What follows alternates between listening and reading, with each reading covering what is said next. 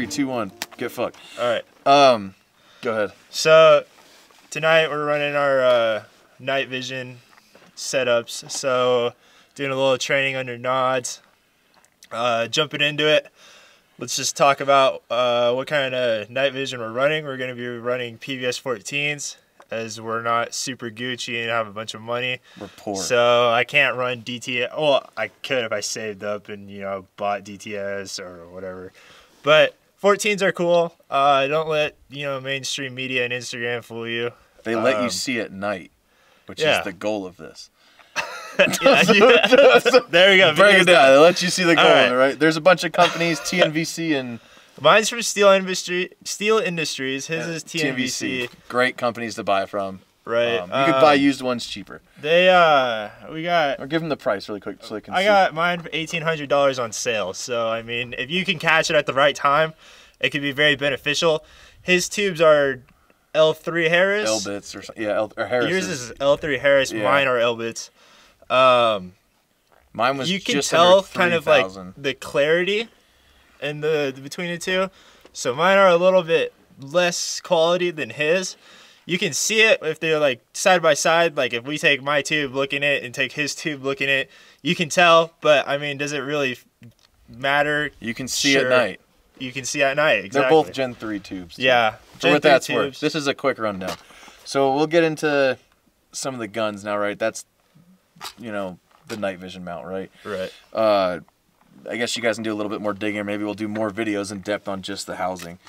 So first one we got here is just my 14.5 BCM clone copy of what I carried in the Army.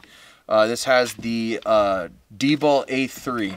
This is my IR illuminator for this rifle.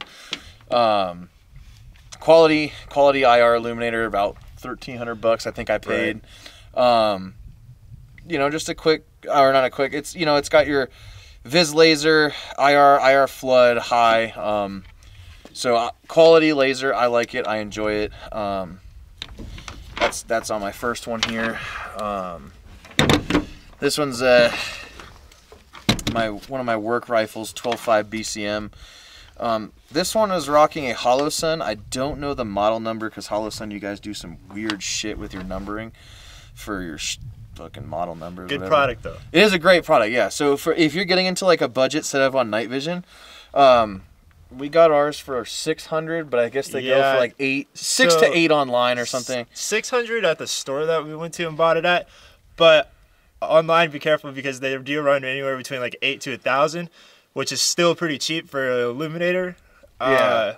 Granted, $1,000 is not cheap by any means, but like I mean, for an illuminator between like a D-ball, which is 13, and an Engel, which is like what, fucking, I don't even know. A lot. Or like a full powered PEC, which goes for like damn near 3K. So like, yeah. I mean, my thing is, so I bought my first IR was on my 14.5, which was the D-ball. I saved up, and you know, we'd mess with PEC 15s in the military. I like the PEC 15. Great. You know, I'd say a great illuminator. The reason why I decided to buy the D-ball for the civilian over the civilian PEC is honestly just the housing. You're getting an aluminum housing over a plastic housing, and when I'm paying for it, it's not getting paid for by Uncle Sham. I don't want to beat up plastic, so that was my thing. On here, it's a same thing, Viz laser, slaved to the IR laser, which means you can zero it with the Viz, and your IR laser is going to be, you know, the same. Yeah, zeroed with it. Good starting. So realistically, if you wanted to buy a Hollow Sun for let's say $800, you get a L3 Harris tube for almost 3K. You're in a night vision setup on your gun and on your head for $3,800. For $3,800. Oh, I guess you got to get a helmet, or I mean, you can just get a bump helmet. Yeah, you get bump helmets. 200. I mean, depending on the brand. Honestly, this one's an eBay one, or eBay, Amazon. Yeah, we're fielding that one. Yeah. It's just, yeah. So this is a test, right? I mean, it works though. It holds nods to your head. It works. We've been running with it. The mount stays. I wanted an alternative instead of running around with a ballistic for when I train all the time because it does get a little bit heavy. I have an old ProTech, which is like the older model bump helmets, and it just wasn't good to fit with like comms underneath, or not comms, hearing protection, right? So I was like, hey, dude, let's lab this fucking Amazon helmet. I think I paid like less than $100 for it.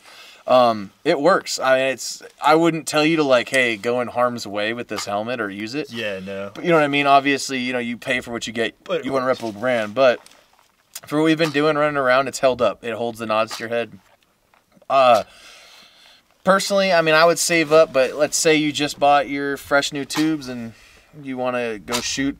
I mean, $40 helmet or whatever it is isn't bad to start it up. No, not at all. His is running on a ballistic helmet. I think mine's this one is from Hardhead Veterans. I'm sure a lot of you guys have helmets already, right? I mean, if you're into gun stuff, I'm sure you got helmets. You could probably buy a cheap Mitch helmet on like eBay for like $200 or something. Yeah. The price you'd get for a bump. You know, you'd have to weigh out the odds. Yeah, that stops, you know, pistol caliber and frags.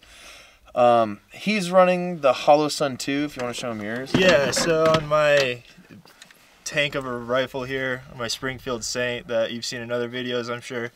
I run also the Hollow Sun laser. Reason why I like my Hollow Sun though is that I'm left-handed. Wrong-handed. So when I grip over the rifle, my thumb is just right there. Yeah, yeah. So I mean, the Hollow Sun though is not a bad IR illuminator for. No, it's not bad. The flood is.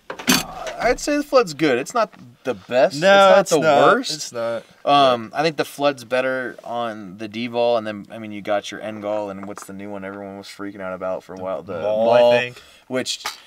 Whatever. Everyone gets in an argument about. Cool. B. Myers makes good stuff, but they do. They make good shit. At the end of the day, man, it's a civilian laser. It can't go over certain science nerdy numbers for civilian use unless you want to drop the $3,000 for one that fell off a truck of a PEC 15. So, and you got to think what are you using your nods for, right? I mean, if it's just running around plinking or hog hunting, do you need a full power laser? Are you signaling aircraft? Are you signaling troop maneuvers? Probably not. You know, self-defense situation. Are you going to be shooting past fucking 100 yards? Probably not. I mean, you could have some explaining to do, I guess, to the authorities on that one. I mean, I shot this dude 100 yards away. You know, say shit hits the fan, end of the world type shit, maybe, but would you want to engage that far at night and give up your position? I mean, I don't know. For me, the civilian one works fine for my line of work, what I do. Then our next example is here, right? So if you can't afford a laser, right? Let's say you buy your night vision, right? And you're like, all right, I'm going to save up and decide what laser, right? You can run on most of your quality optics nowadays, the Hollow Suns included, they have night vision modes, and you can shoot passive, which is basically you shoot behind the gun like you normally do, but you're looking through the optic with your night vision, and there's a night vision setting where it turns the brightness down to where you can't see it with your naked eye, but you can pick it up on your tubes, and basically you can shoot. Usually like the first or the second setting. Yeah, it's like one or two settings. The EOTech has a night vision button. I really like the EOTech for passive because that big window on the smaller on my Hollow Sun here. My Hollow Sun here goes the 2, and then it turns on the red dot. Yeah, it's a little harder to see through the small tube. I like the bigger one. I mean, I know if you run it on like a 1.9 riser or whatever. I like to co-witness iron, so that's why I don't run it. The quick passive aiming as if you were looking through your EOTech optic we're using on this one. So you can see it just like he normally would, but just by looking through the optic instead of having the IR laser. But I mean, those are pretty basic setups. I don't know what we're at here. But we'll go more in depth later on. But those are your varieties, right? Get yourself a good tube. You don't have to get. If you want to save and get dual tubes, go ahead. If you can't, a 14 will do the job. Yeah, and I mean, if you really want to dual tubes, just get 2 14s, and then you could have multi-purpose. You could even pass one off to your buddy. Like, I mean, does it weigh a little bit more? Sure, but I mean, you can see at night. You can shoot at night, and you can fight at night. That's the purpose of night vision. Everyone kind of chases the cool guy thing. You know, we're all guilty of it. See some cool shit, but at the end of the day, it's what you can afford and what you can use. Seeing at night is better than not seeing at night. I mean, unless you can eat a lot of carrots, then let us know that. There you go. You need to tell me your secret. If you can see at night after that. But basic setups, we'll go into the rest later in another in-depth video. Let's go shoot at night, I guess. Yeah, let's go do cool guy stuff. What was that Splinter Cell fucking game? Yeah. Going dark, Call of Duty. Or it's like, you like turn on the nods, it's like, going dark. Cool. Don't do drugs.